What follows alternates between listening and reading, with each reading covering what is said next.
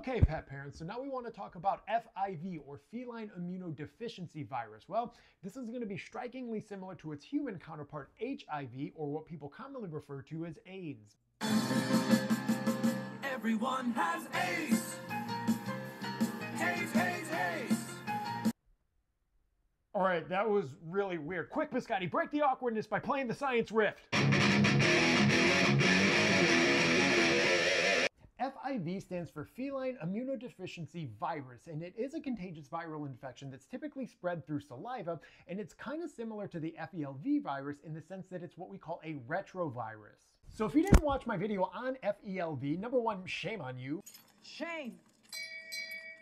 But number two, and most importantly, what a retrovirus is it's a virus that can take its own genetic coding and insert it into the host's DNA. So to put it another way, FIV can permanently change a cat's DNA. Here's your second sign to go back and watch the FELV video if you haven't done so. But moving forward, the reason it's so concerning that this virus can change a cat's DNA is because by doing so, it can force a cat to develop a whole bunch of different diseases and conditions, some of which can be fatal all on their own. And if that wasn't scary enough,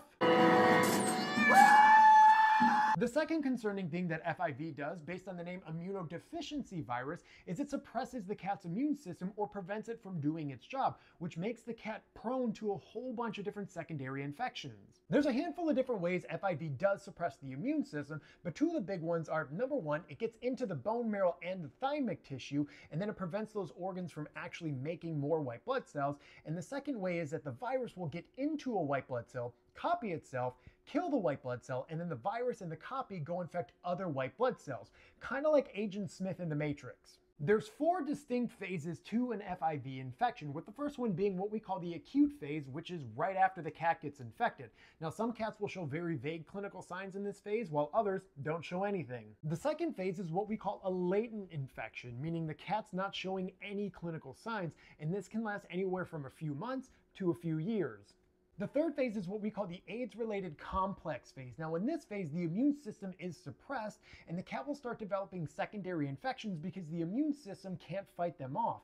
Now, the clinical signs that a cat will show in this phase are usually related to whatever infection they get. The final phase is what we call the terminal, or the AIDS phase. Now, AIDS is an abbreviation that stands for Acquired Immunodeficiency Syndrome, and this is the phase where cats will start developing those fatal issues that we talked about previously, and unfortunately, once a cat enters this phase, they do not survive very long. We have a whole bunch of different tests that we can use to check for FIV, just like we did for FELV. Treatment of FIV is going to be very similar to FELV in the sense that there are some antiviral agents that some people will use with very mixed results, but at the end of the day, the most important thing is going to be for us to treat supportively for any clinical signs or symptoms that an infected cat is showing.